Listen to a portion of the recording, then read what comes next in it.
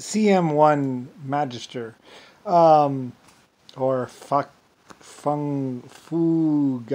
or whatever. I can't pronounce it. Anyway, I believe it was one of my aircraft. I believe built in Germany. Like it's one of those aircraft that you would want to, if you want to know about it, go to Germany, ask around Germany. Hopefully, they should have some pictures or some photos of it. I believe it started there. Probably maybe Poland, somewhere around in there would be where you'd want to look. I mean, everything started with Germany. When I purchased it, and plus the best of the best metallurgy, the best everything. I'm not sure where the newest and best aluminum factory. I think Germany did have the first aluminum factory because I wanted to have everything in Germany. I was doing this whole, Germany is mine, Germany LS Lucifer Star. Germany is mine, Germany is my country, and I was upgrading Germany, just pouring massive amounts. All my money was going into Germany. Germany was like America. Germany was going to be like civilization. Yeah. Anyway, Berlin was a planned city, the best, basically drawn out. There was models of every building. I had hundreds of draftsmen working away, going. I had over 5,000 draftsmen just going, working on the city blueprints, and everything was being done just right in Germany, in Berlin. Everything was being planned. Everything was being engineered. Germany was like the capital for engineering and design and everything. So I believe I had a aluminum manufacturing plant in Germany first, but I think the biggest might have been in China. I'm not exactly sure where the biggest was. The biggest aluminum manufacturing. I eventually did put a aluminum manufacturing plant in what is America at some point, but I believe it was Germany had the most amount. Well, Germany, Britain, Europe, basically around in that area was basically where the aluminum. I was basically doing that as well. I mean, I was mostly over there first and I was basically doing that area first. And then later on, I went to Mexico and then kind of up from Mexico into California, and then kind of from both sides, kind of like pincer maneuver, across what is the United States. Anyway. But that one jet, I believe that was probably actually more like around 1930s, going on 1940s. Yeah, it would be about right. That's about when I was doing that kind of stuff. And I believe it is the baby little brother to what is now the U-2 super high flying jet. Like the U-2 would be the big brother to that other jet, the CM.170 Magister.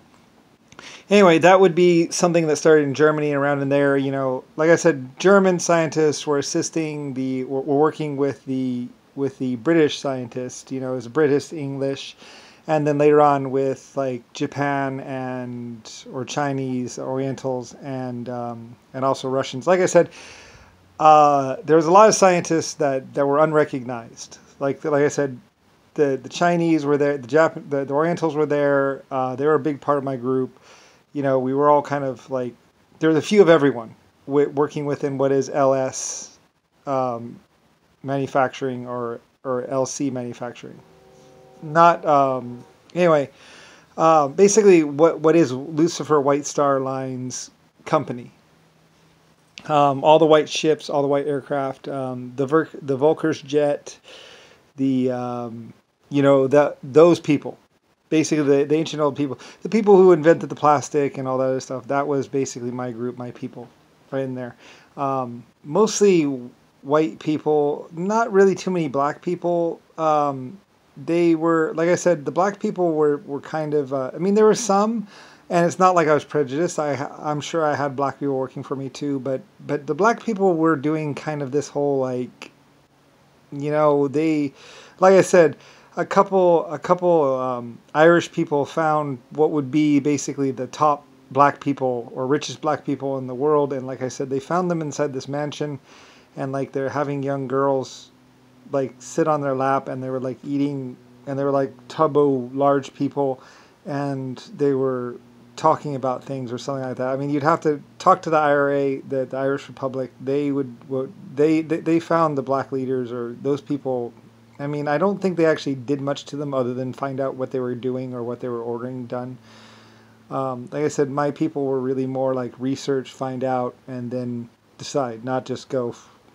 We didn't shoot first. You know, we found out what was going on and then we acted. Anyway, so so that's what's that jet. Like I said, Nixon and a bunch of other people and JFK were going to people saying, "We must. This is vital for the war effort. We have to have this stuff. We have to spend this money." And basically, what they were doing is then they were going to what is Europe, and they were coming to me, and they were being like, "I want one jet, please." And to me, I was like, "Okay, I guess. All right, so you'll be buying this? All right." And some of them were like, "We have no money." He's like, "Okay, well, I'll loan you some money." I mean, I was trying to kind of like start up America. I mean, start up the United States. I was over there and I was kind of like trying to help out over here. And I was like, and then later on they became a problem. And I was just like, all right, that's it. I'm taking it over. I'm buying it. Give me your country. I'll write you a check. And like I said, I spent $150 million for Panama Canal on that side, and then I spent like $250 million basically for what is America, Deutschmarks or whatever, and I basically bought the country. But the country was nothing more than just basically brambles and farm. It was considered Farm Bill. In fact, people thought that the United States would never amount to anything. So there's nothing there but farm, and it's true. There's nothing here but farm. It was nothing. Like everyone was like Europe. Europe is everything. Europe has all the power. Europe is where all the manufacturing was, and I was kind of like, manufacturing is when and where you start it. It really doesn't really matter. I mean, you kind of start building, and then you get some science underneath your belt, and then it's just one of those progress things. It just takes a little bit of time, and then with a dedicated staff and everything else, you get it pretty quick. So I was like, well, I was more than half like, and then after I built Europe and everything, and I had, I found rubles or rubies in Russia, and there's precious stones, and we were selling the precious stones, and everyone wanted the precious stones or wanted this or wanted that, that I was selling. I was like, okay. And then later on, I was like, how much for your country? And I was buying America. And then I was making America to be like the promised land. I was making America to be where it was all nice, just like I did in Germany, in Europe.